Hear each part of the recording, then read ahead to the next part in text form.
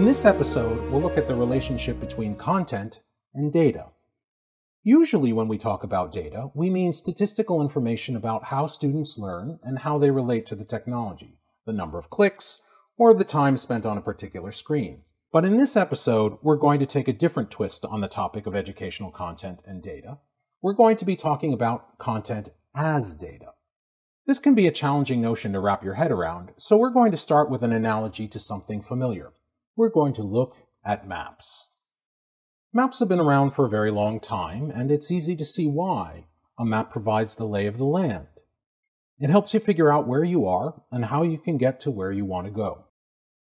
Over the centuries, as our needs have changed, so have the maps themselves. We develop different views for different purposes. Some of these maps can be quite schematic, highlighting essential details and hiding distractions.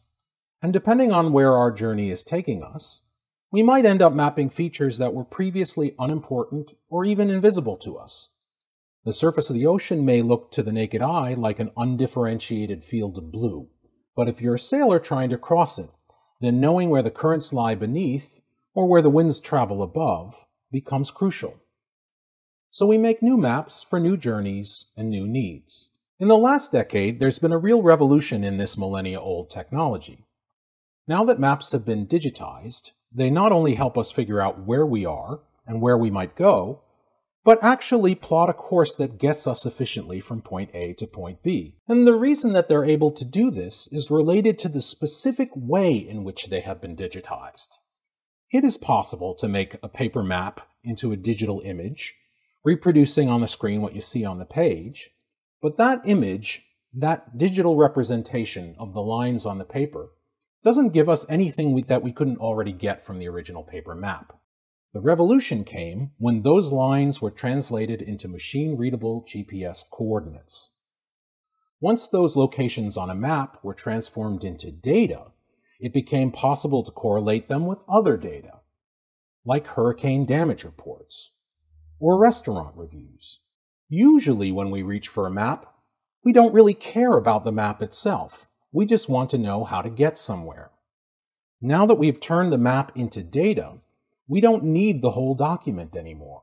We can get turn-by-turn directions, custom written for our personal journey, and delivered to us just as we need them. They even respond to the mistakes that we make and help us find our way back on track. They can also help us find places that we didn't even know we were looking for.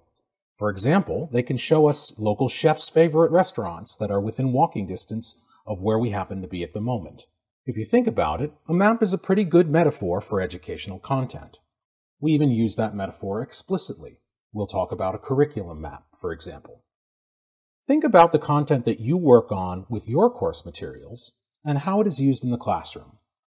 What other information might you be able to cross-reference it with to create new and useful capabilities for students and teachers? There are a number of answers you might have come up with. One of the simplest ones is time.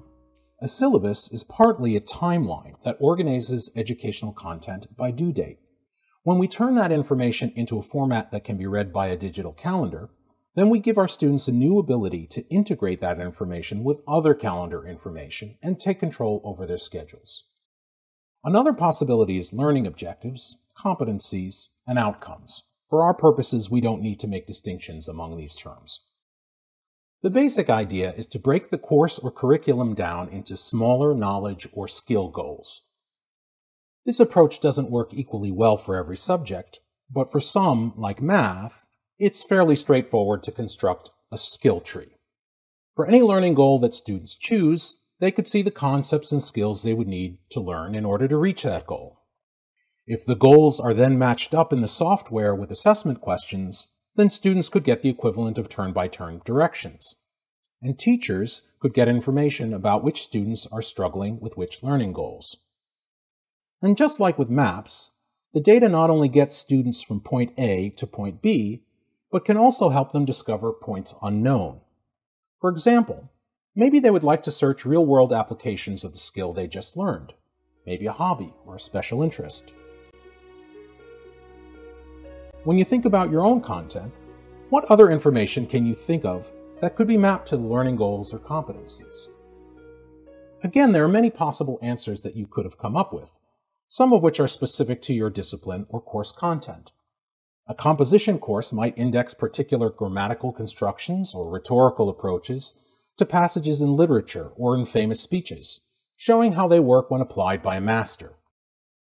Statistics competencies could be linked to descriptions of different problems in different disciplines, showing students a wide range of applications and careers that learning statistics opens up for them. In the end, linking content in the ways that we have been talking about here is simply a way of showing its connections to the rest of the world. By thinking about your content as data, you can use the power of the computer to help bring those connections alive for students.